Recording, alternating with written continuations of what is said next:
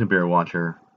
It is July 24th, 2017, and I've got some subscriber photos and videos that are going to blow your mind about the lens array as the evidence is coming in.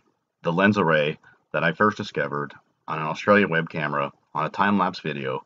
We can see these interlocking, I believe to be ultra-thin, acting as filters to filter out planet X. And we see the sun setting through the lens array. What would that look like through the ground? Now I believe that they've been chemtrailing. Notice the sun sets and we see the curvature of these lenses as the sun passes through these. So I first thought they were planets, and they are the lens array, creating holographic projections. Okay, with that being said, let's show you some compelling evidence of the lens array. And this was taken just kind of as a preview on my last video, that we could see the setting sun and what appears to be the unveiling of this technology. Now I think that this white thing is an actual lens that's unveiling this whole system because it's too close in hiding. And here we could see the projection of the fake sky behind it, filtering out planet X. These things are like bizarre one-way mirrors. I do think that Caltech and NASA had designed this. I had mentioned this in my other videos. So if you have more questions about this object, go back and watch my other videos, because what I have for you next are subscriber photos that validate everything that I'd shown you. And get ready for this, people. Yeah. Look at that. Is that some crazy footage or what? Yeah. These are the lenses. This is the fake sun behind it. And now I know why they chemtrail these edges, so you don't see the fakeness of the skies that are ahead of us. Look at the setting. Look at this next picture. Here it's beginning to set. What would that look like on video? And then here it sets. A nice close look at that. You can see the round edges here. Now, I will show you next. Let's watch this video in slow motion that was taken. Look at right here. Look at that lens. Look at the chemtrails here. And look how they're flying their planes right across those lenses to create distortion. You don't see that nice round edge because there is nothing normal about that. Look at this plane flying right through here. I am showing you at 1/4 speed. Do you see the nice defined edge where my cursor is right there? That is breathtaking. Look how they put the chemtrail right up the center of that thing. It does look. Let's play that in real time. This is a time lapse, so it wouldn't really be real time anyways.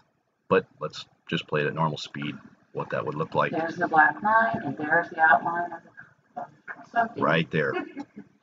Yeah.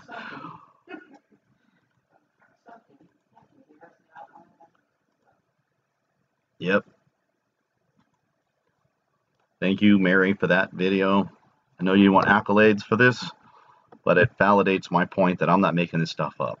You just caught this on a time-lapse video, and it's absolutely stunning. Thank you very much. Wow. Look at that. That's just worth showing a few times over and over again. That's insane. Right there. Look at that. Look at these chemtrails. These are jet. Why are they so interested in flying airplanes right now during this fake sunset? Well, I have some thoughts about this lens array. I don't think it takes up the entire sky, but I think it's in a size big enough to cover up the entire solar system when it does pass through certain constellations, covering constellations at a time. I'm curious if this would be over the Orion constellation or Leo, somewhere in that realm. Anyways, thank you for that. So in my next video was just a refresh from the last cover-up video that in a webcam to Mexico, a setting sun through this lens array as it goes through multiple lenses, showing the light that they want us to see. But I think that the light, Nemesis star, is so bright that it's lighting up the lens itself. Instead of acting as a lens, it's just lighting up that whole thing. And just look at this line here and here as this whole system passes through these lenses. And perhaps in a later video I'll kind of show what these look like, but I think they're a series of interconnected lenses. 1, 2, 3. As it passes through, they can just turn this system off and on. So that is pretty compelling. Again, I'm just going to show you some older subscriber footage of these lenses that creating convergence of light, letting more light than they intended to come through, creating these convergence and bizarre camera pictures that we see from the lens.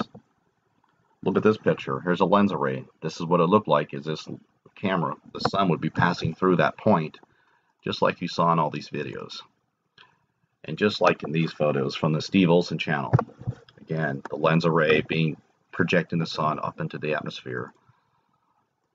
The sun passing through the lens array, creating like this fiery phoenix look, or the sun passing through a group of these lenses here and here and here. But really kind of hard to show it, hide it, when the angle of the lenses in the array and the angle of the sun from the sun simulator makes it a very interesting sunset. Absolutely not normal. So again, I want to leave you with this photo. I would have loved to have that on video. That, people, please get your cameras out and start watching. You see strange skies and they're chemtrailing this stuff. Perhaps we can catch some of these defined edges. Man, they totally epically failed on this shot. So please copy, like, and share this. Have a blessed day. See you at the Lord's Supper.